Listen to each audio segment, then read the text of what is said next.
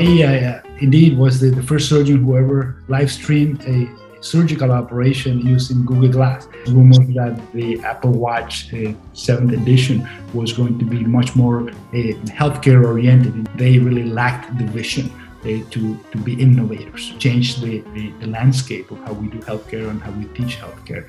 We're still struggling with sharing an X-ray from a hospital 2 miles away from them. The physician or the nurse can focus on the actual patient in front of them rather than focusing on the computer, on the side.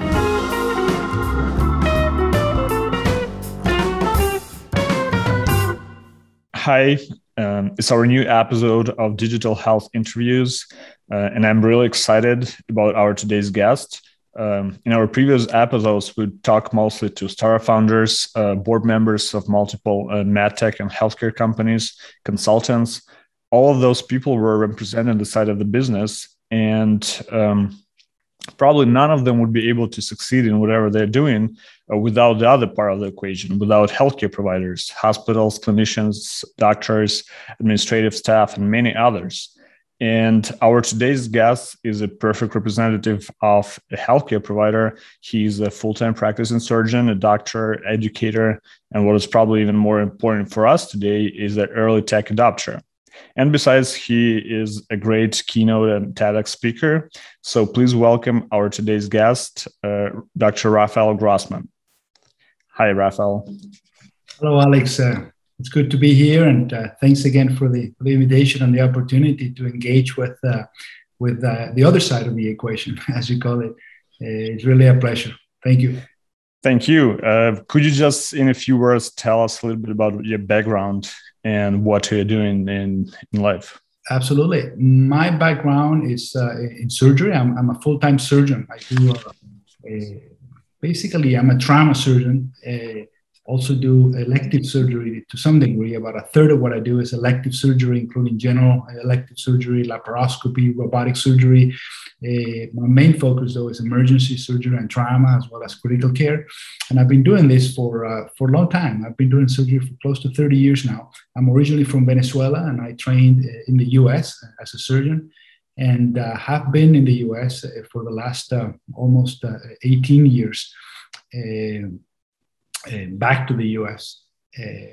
In parallel to doing that, I've been always excited about the power of technology to improve how we do things and what we do, especially in healthcare, how we do healthcare, how we teach, and how we learn healthcare.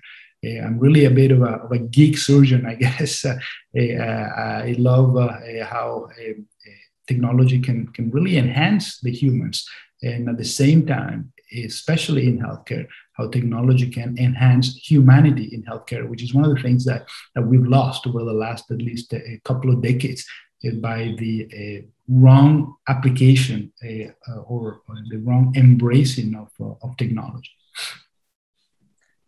Very interesting, and I'm sure we're going to get to that part a little bit later. But my first question is, so basically it's been 8 years since your famous first ever surgery using Google Glass. 8 years is a lot of time in terms of technology development. Could you tell us what has actually changed since June 20th of 2013 until now in terms of emerging technology adoption? Yes, well, I indeed was the first surgeon who ever live streamed a surgical operation using Google Glass. Right back then in the year 2012, things were a bit different. I think that we were still discovering what the potential of mobile technologies was, what the potential of smart glasses was. And that was probably the first time that an augmented reality device had been used in a live surgery, streaming live surgery with an AR device, which is what Google Glass really is. Up to today, we have seen in very few years exponential, I call it, development of smart glasses, from smart glasses that just stream content to smart glasses that can do what we call extended reality, right? The Magic Leap, the Vario XR3, the HoloLens 2, and all of those have been to some degree applied in healthcare, mostly for education, but also for diagnosis, and lately also for therapeutics. You have companies like Magic Leap and Brain Lab, for example, which are really breaking ground in how the XR technology can be used during surgery to enhance, to improve how surgery is done, and hopefully to bring the outcomes to a better place. I think that we have been talking about the potential of these technologies to make things better in medicine, but I think it's only until very recently that we have seen a real case, use case occasions. The HoloLens 2, for example, is being used clinically.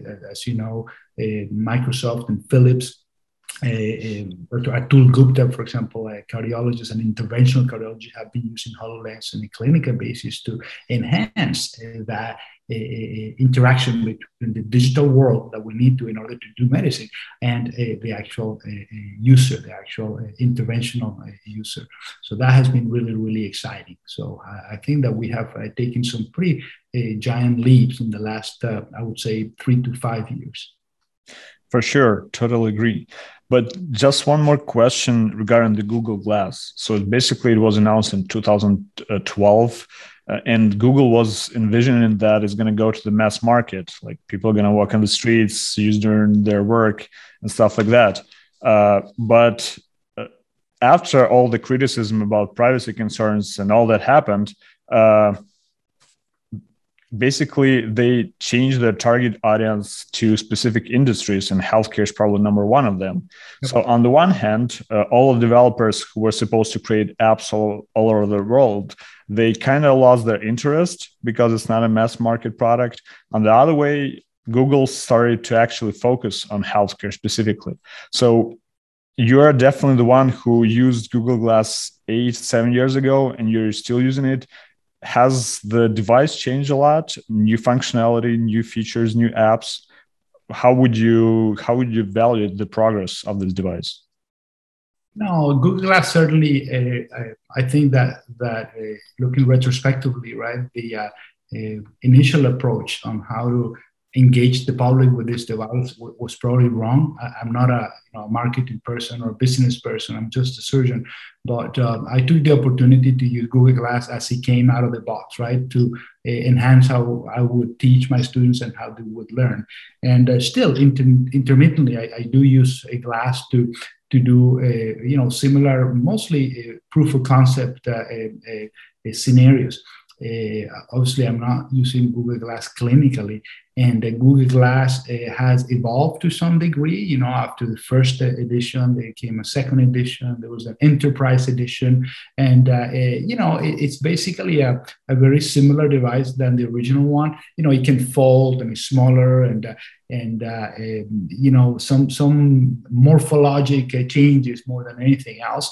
But certainly there are enterprises that are engaged with Google, and the enterprise edition, as long as you have a proof of concept and a goal, something that is of interest to Google, they work with you. That's what I understand. I'm just a solo user. I'm not.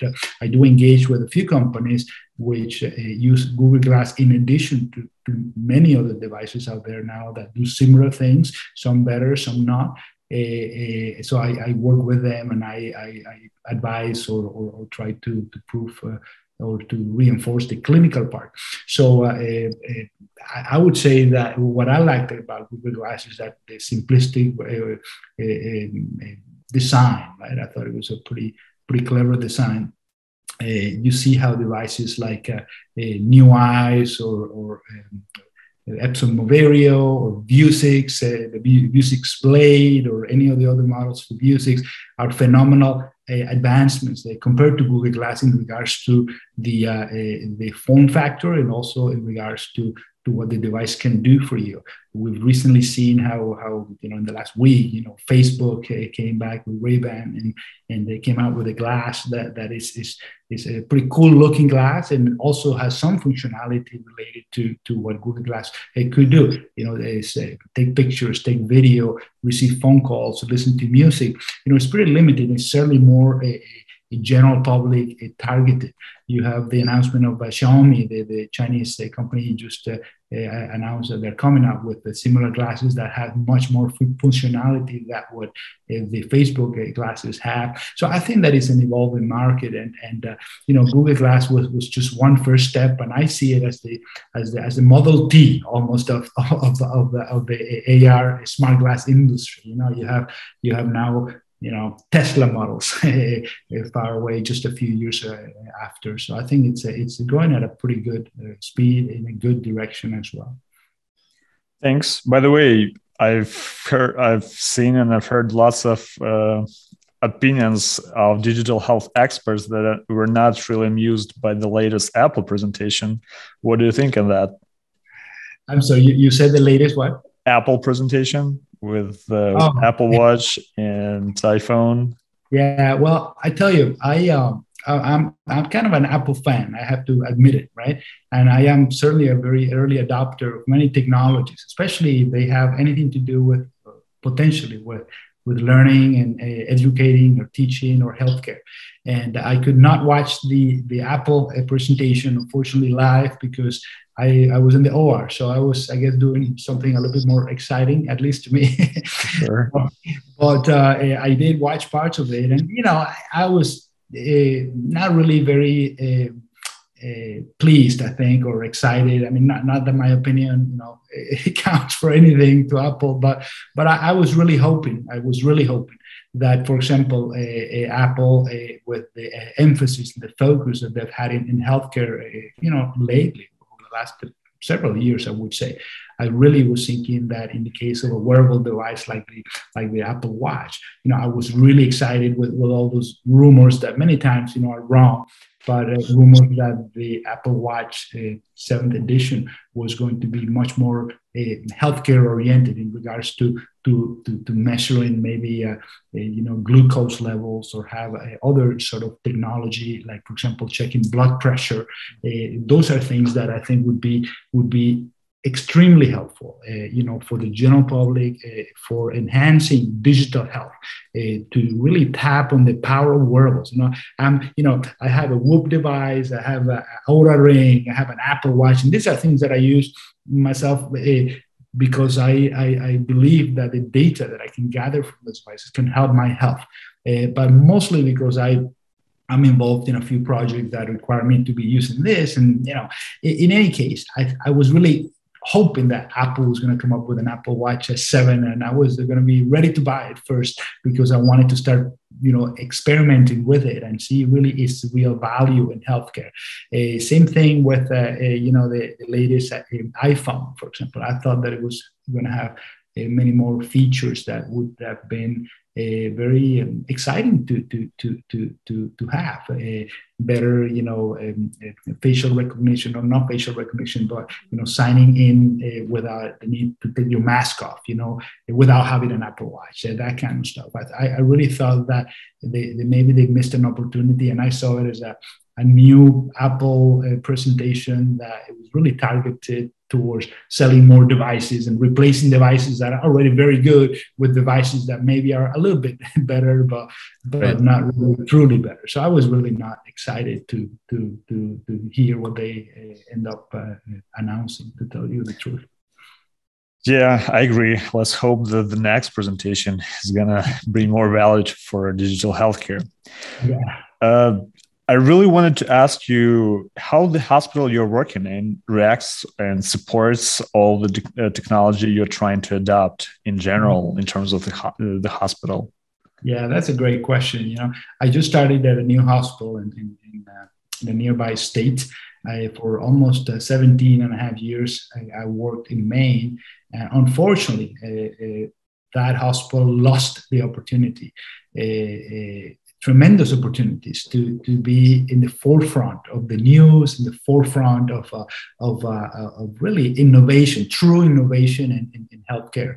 I did the first operation there, obviously, and that was the next few hours after I did that, the biggest news out there in the world, and they missed the opportunity to take take advantage of that wave in order to get them out there, very well known for disruption, for innovation. And over the next several years, basically, I started working in parallel to my hospital because they really lacked the vision to be innovators, and really that was a tremendous loss for them, I think. Someday they'll realize that. About 3.5 months ago, I studied at a new hospital that seems to have that vision of being creatively disruptive, to be really leader in how technology can be applied in a smart way in order to communicate and connect better, to really change the landscape of how we do healthcare and how we teach healthcare. So we have a brand new sim center. We have residency programs, nursing programs. I'm really excited. And the reason that I came to this hospital is precisely to be able to tap that potential that is out there with technology. I'm much closer to Boston as well, which is a hub for technology. And so right now I haven't started doing much, but the possibilities here are real, and the excitement and the vision that they have is also real. So I'll let you know in a few months what happens, but I'm really, really thrilled to be in this new place that really gets it, I think. That's really exciting. Wish you luck with that. But my next question is actually not that exciting, because in the beginning of 2020, in one of the monthly digests of healthcare news we made, I was saying that Microsoft stopped supporting Windows 7 and asked all the enterprises to migrate to Windows 10, obviously. And that was like a huge problem for so many hospitals in America, because that was might have some security breaches and stuff like that. So the question is how to narrow that gap between like early adopters like you are and all the technology with the hospitals that most of them are not in a really hurry to adopt those technologies. What can be done to help them do the transition faster? Well, it's I guess I don't have the magic answer. Like anything, I think that it's a matter of learning, of educating ourselves. Everyone, every player in that equation that you're talking about is really important, and we have to work together in order to do things right. Because in healthcare, obviously, there are many things at stake, right? And not just privacy, but outcomes on patients, on real human lives. And I think that's really very important. So, I couldn't comment on the technicalities of that migration from Windows 7 to Windows 10, except what I lived and what I've read in the news. But I think that it takes a visionary healthcare system. It takes some sort of influencer champion physicians in a way, because you do need the clinical part, as well as a very strong visionary IT department working with the industry in order to really make healthcare what it should be in the 21st century. It is a shame that we have to deal with the technology that we deal with on a daily basis to do 95% of the work that we do in healthcare. I'm only familiar with the US healthcare system and with the healthcare system in Venezuela, which is where I come from, which I won't talk about that. But in the US, we are in the 21st century. We are sending civilians to the space, and we're still is struggling with sharing an X-ray from a hospital 2 miles away from us. We're struggling from with electronic medical records that are not human-centered, that have a pretty bad user experience. We are struggling with the patient's user experience, engaging with their own medical records. We're struggling with the fact that we have all these great devices that provide data, and there is no real use of that data in most cases, right? All those things are really frustrating, and I think that is because we have focused a lot in the money side of things. We're focused on maybe documentation and billing more than in actual patient or provider experience, and that is the problem. And I'm hoping that with the next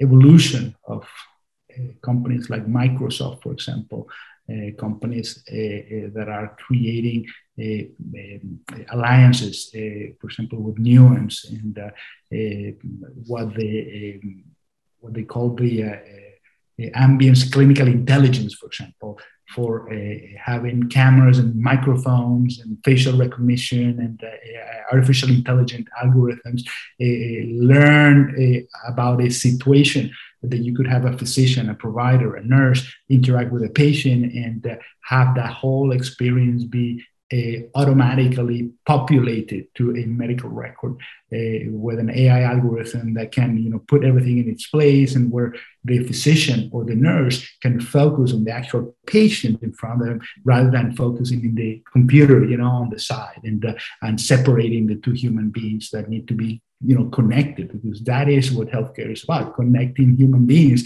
to enhance, to prevent, to regain health. And we have missed tremendous opportunities in the last few decades, I would say, and that certainly needs to change. So, but that doesn't happen unless you have a healthcare system that is got a vision, unless you have providers that can be champions and leaders in shaping and adopting and correcting that type of innovation, and also very strong internal, IT people and industry partnerships that can really make all of that happen and all of that work. Thank you for that detailed answer. Let's really hope that happens really soon. Another question I wanted to ask you: in most of your interviews, you talk a lot about wearables, VR, AR headsets. What about software?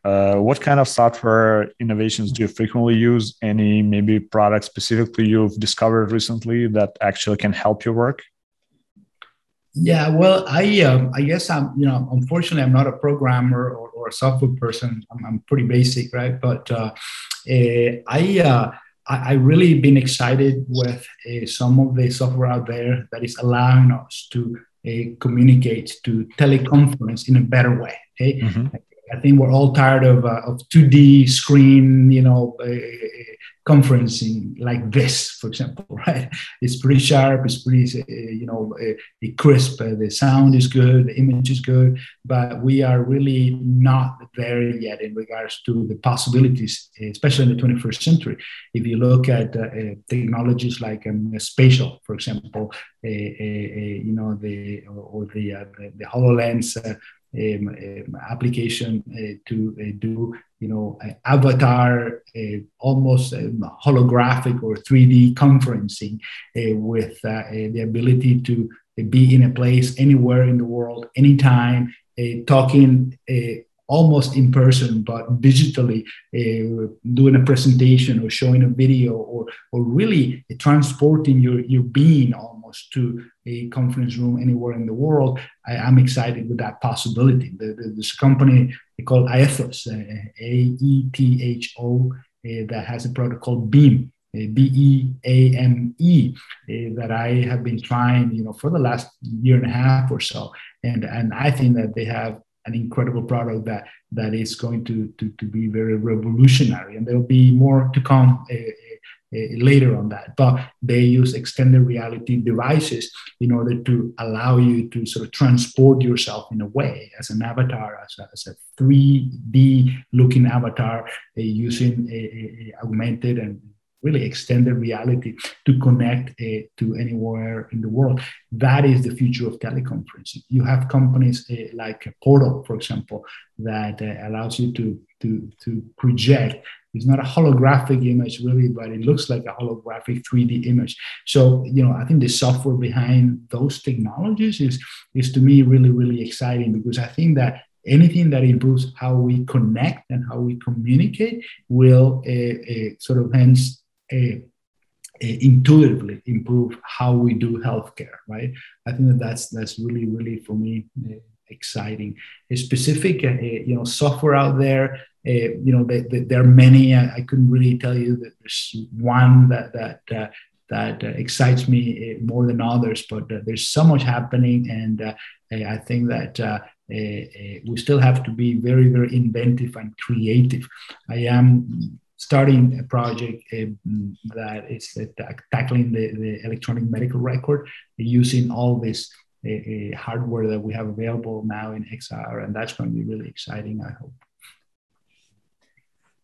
So let's imagine I'm a startup founder of some kind of medical device, and I've tested it here locally. For example, I got some great feedback from local surgeons, and I'm thinking to move to American market. What would you recommend? What are the first steps? Should I get the FDA approval first, or maybe reach out to early tech adopters like you are and get feedback from you guys first, or maybe talk to a specific hospital and organize some kind of trial period? What do you think? What is the best approach? Well, the regulations in the US are fairly tight, as you know, and fairly expensive, right? So I think that anyone who wants to get into the digital health arena here in the US certainly needs to have a product that is going to be helpful, right, to the US healthcare. I'm a full-time surgeon, and at the same time, I have this parallel life almost where I get all these people connecting with me in order to advise about a product or to shape a product. And I am formal and informal, an advisor, a consultant, and a resource really for this type of situations, right? And I'm glad to do it because I love being part of that process of shaping something that is going to help at the end our patients. I think that you definitely need some feedback from local clinicians, from people in the trenches who know the problems, who could tell you, we should probably go this way or that way. And then once you have that, obviously the main step in order to have any sort of presence in the US is to have FDA approval. And as you know, because of the last several months, the pandemic, there have been, I wouldn't say a relaxation of the regulations, but the regulations have become smarter, so that things that are more necessary are given priority, and laws and regulations that were created 30, 40, 50 years ago are being reshaped in order to allow products that will expedite care and make care smarter. Telemedicine, for example, there's been tremendous advancements in how the federal government has allowed telemedicine to be done. And the same thing has happened with FDA products that are in a way accelerated in the way they get approved. So I think that you need both. You need local clinical voices like myself or many others who are also engaged with technology, who are sort of exponential tech thinkers, I guess, or geeks, I would guess, but also the FDA, primarily the FDA. You cannot do a trial in a hospital without having FDA approval, right? You could have someone like me try. I'm always trying different prototypes of products, and I tried not clinically on patients. I use it with, let's say, students or other providers or amongst ourselves, or I show it to patients and get their opinion. But obviously, I couldn't try or use any product clinically on a patient unless it was FDA approved. But that informal sort of experience has a lot to say about whether the product is going to be successful or not. And that way I can give advice or give recommendations or just my feedback to someone who's trying to do a pitch FDA and get all the documents ready in order to get their product approved. So those two components are key, I think. Thanks. That's very valuable, and thanks for clarifications. I wanted to ask, even though technology is aiming to make healthcare more affordable, for lots of reasons, it's getting more and more expensive. And as we all know, preventive healthcare right now is a new trend, or a good forgotten trend. How technology can help with preventive healthcare specifically?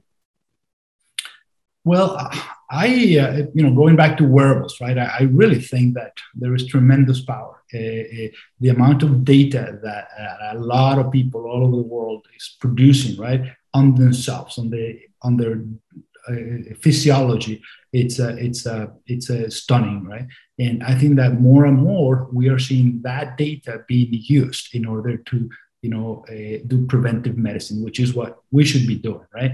We focus and have focused, for centuries, maybe, right, on treating things. We need to focus on the important part, which is preventing things, so that we don't have to treat things. If you look at products like Whoop, for example, right, and the Whoop 4.0, and I don't have any sort of financial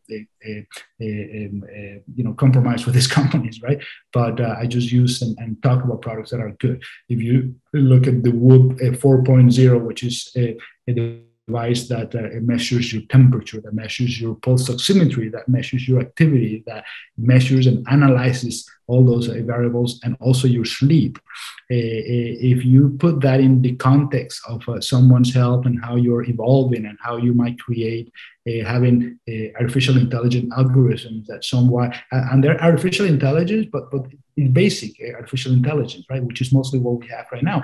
Algorithms that can, recommend that you go to bed earlier today because you didn't get enough rested sleep, for example. Your hours of sleep were not good quality sleep, for example. So if you do that in a chronic basis, imagine the power of that preventing you from getting sick. So if you don't move, if you are sedentary, you get alerts on the Apple Watch or whatnot. If you have a product like the Aura, right, that has a very similar algorithms, giving you not just data, but analyzing the data and giving you recommendations like a preventive health coach. That's where we need to go, and I think we're getting there. And you see how Apple, Amazon, Google, Microsoft, they're all getting into the healthcare arena because they know that the technology is there. We just have to be smart enough in order to put all that together to really get patients where they need to be in regards to their health, so that they don't get sick and then need treatment, which is very, very expensive, as you know. So I'm really excited about that, about a wearable that is not just going to measure, but it's going to have an algorithm that is going to tell you, okay, you should do this instead of doing that. You shouldn't be drinking at night late because we see that your heart rate variability, is pretty low, or X or Y. There are many features out there that are really, really preventive.